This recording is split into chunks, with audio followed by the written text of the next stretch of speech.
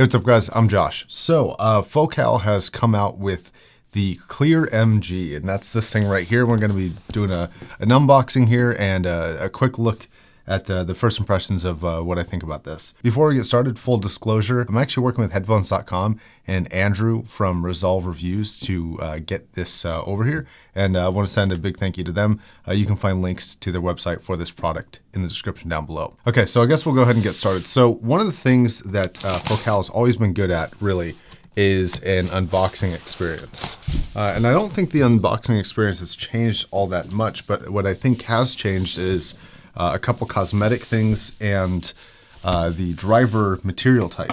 So before they were using a aluminum and magnesium driver. It was primarily aluminum though, they called it an aluminum driver. And now they switched over completely to magnesium. Now magnesium offers a few things. One, it's very, very light.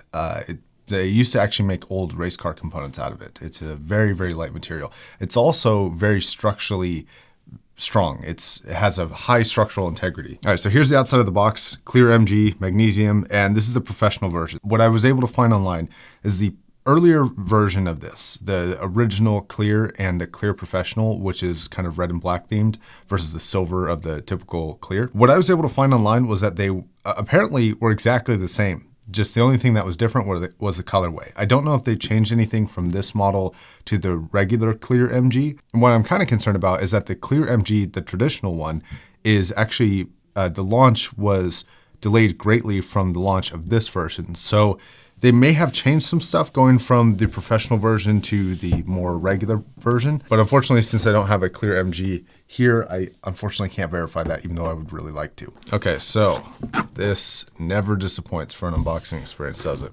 Customer care. You know, I actually bought a Triumph yesterday, and going to the Triumph of Seattle location, this reminds me a lot of that. Like everything you touch there has like really nice materials. Their pamphlets are nice. Their motorcycles are nice.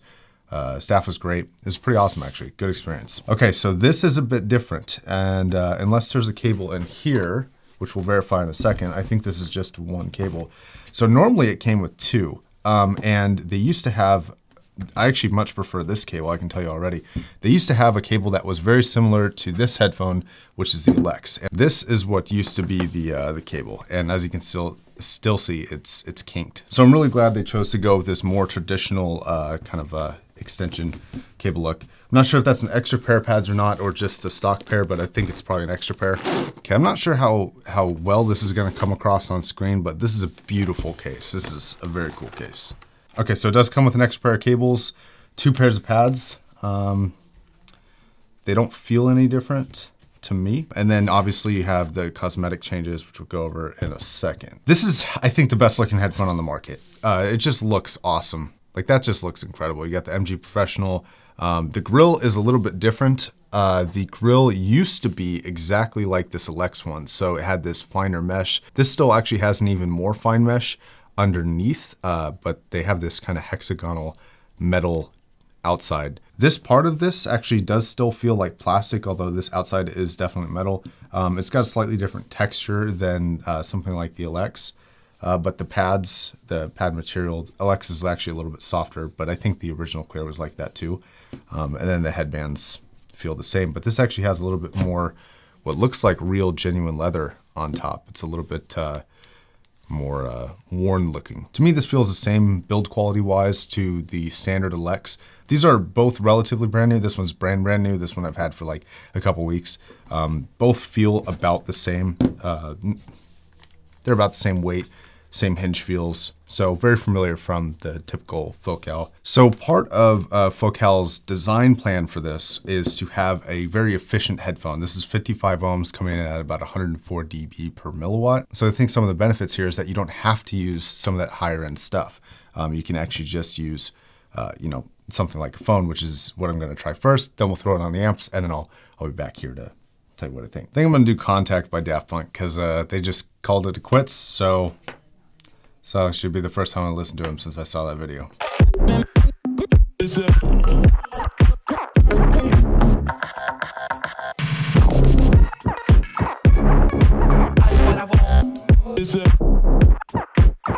Okay, so one of the big differences between the AMPLIFIERS and the clear is like the upper end of vocals, not the crispy stuff, not, you know, this, not that type of stuff. It's more like the upper body of higher end vocals. So you probably won't hear it much from my particular voice, but somebody like Sam Smith or Adele, it's sort of like what people would normally describe as the body of a vocalist.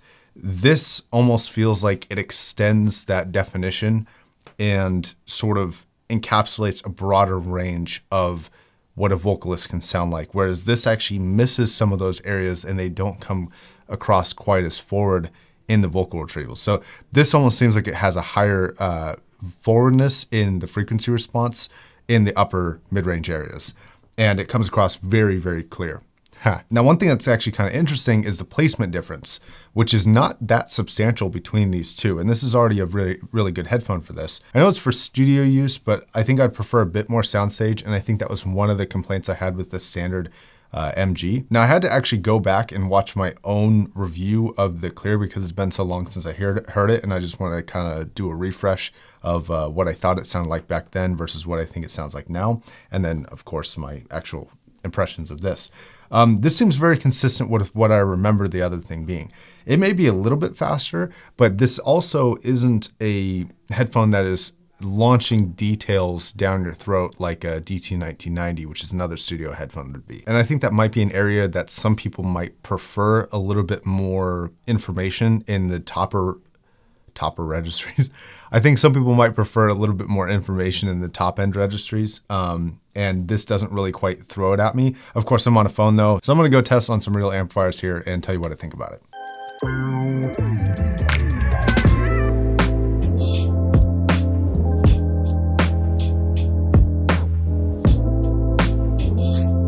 Okay, so for the last week or so, I've been actually fortunate enough to have a viewer sent in the Manley Absolute headphone amplifier. I'm also testing on a Gustard H16 headphone amplifier, which is a solid state. This is obviously a tube amplifier. And then I was using the Gustard X16 with the Gustard amp, and I was using the iFi IDSD Pro with the Manley amplifier here. Okay, so I want to compare this slightly against something that would be, I don't really know if they're the same classification because this really isn't marketed as a professional headphone, at least in the typical kind of studio environment use. But I have seen people use these in studio environments. And I do have an Aria here, but I feel like these are closer in potential purpose than the Aria is in this comparison. Maybe I'll bring that up in the full review if I do an A/B, but I'll just keep it simple for this one. Okay, so interestingly, this sounds not that great on the Manley. This sounds awesome on the Manley.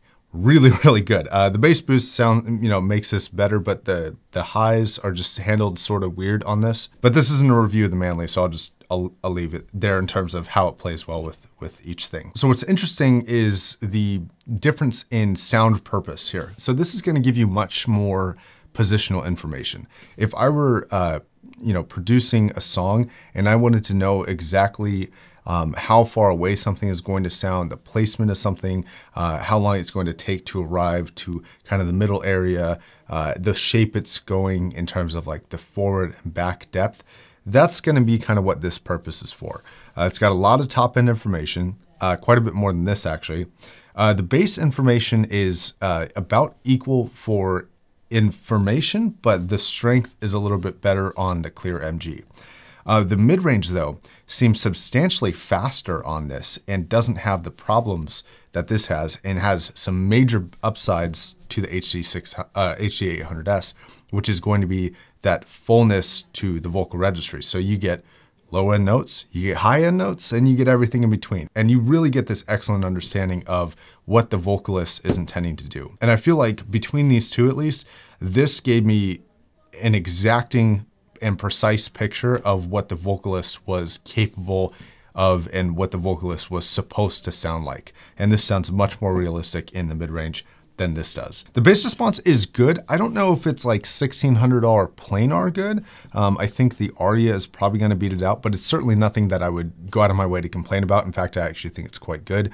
The only thing that I don't find to be great about this headphone right now for the price is sound staging. But I don't know if that's the intended purpose, and I don't know if you could keep the benefits of this headphone and add soundstage. I almost wonder if once you take soundstage and kind of throw it into the mix, if it's going to suck out what this headphone is good at. And I don't think I would want that. I think that as it is, this is an excellent headphone. It's not going to be for everybody. If you don't like that kind of more vocal focused sound, I might want to stay away from this one. But if you really do, this is, I think, a great option so far. Now I'm going to go ahead and thoroughly test this and compare this against everything that I have at this price and present my conclusions to you in the full review. And until the next video, my name is Josh, signing off. Bye, guys.